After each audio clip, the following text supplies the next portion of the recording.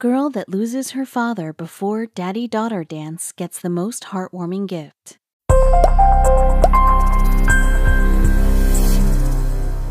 Avie Cox, like every other girl in her Arkansas elementary school, had the excitement for the end-of-the-year daddy-daughter dance somersaulting through her mind. However, with only a few months until the big night, the 8-year-old's dreams crashed to the ground when her father suddenly passed away. With no hope of attending the event, Avie was left inconsolable, until her luck seemingly started to turn. To say Avie Cox was one of the happiest girls at school was an understatement.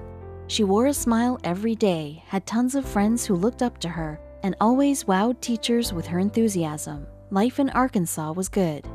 The 8-year-old attended Central Elementary School in the city of Van Buren, where her family also lived. Every year, the school threw a special event specifically for the girls, and the date was approaching. Avie was beyond excited. It was the annual father-daughter dance, and Avie could not wait to bring her dad, Corey, along to share a night she'd remember forever. Unfortunately, that holiday season left her dreams decimated. Corey died suddenly, ripping Avie's family apart. She and her mother were now alone, and she'd miss out on the dance.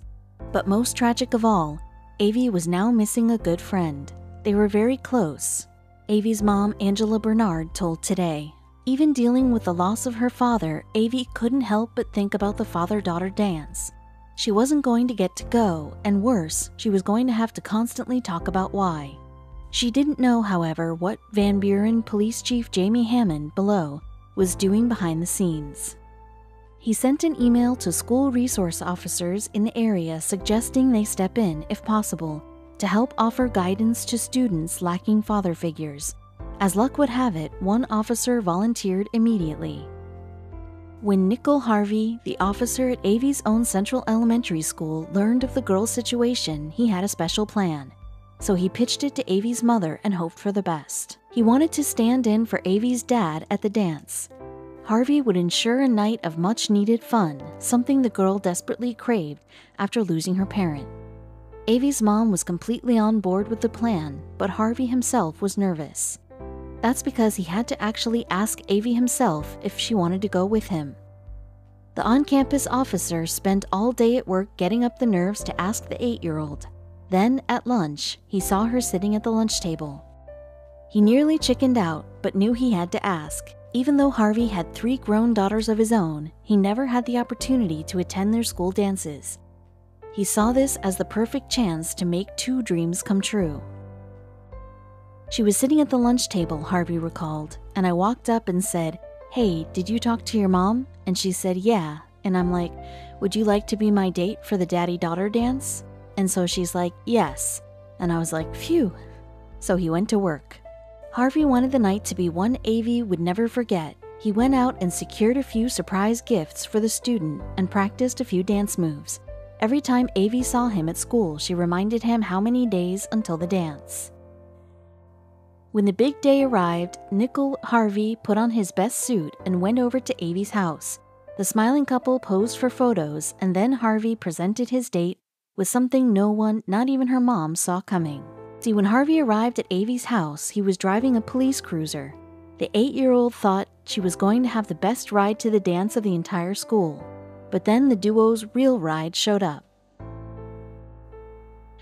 Avie's jaw hit the ground in awe as a massive stretch Hummer pulled around the corner and stopped in front of her home. This was their ride. Harvey pulled out all the stops when it came to the evening's event, and he wasn't done yet. He even made savvy fashion choices, admitting he bought a new tie and handkerchief to match Avie's dress, and I ordered a corsage. Avie felt like a rock star, but nothing compared to the excitement once they arrived. The music was pumping, the kids were laughing, and everyone was getting funky on the dance floor. Avie was living out a night she'd never thought possible, but the night nearly took a nosedive when one student asked Avie a pointed question. The student asked Avie if Harvey was her dad.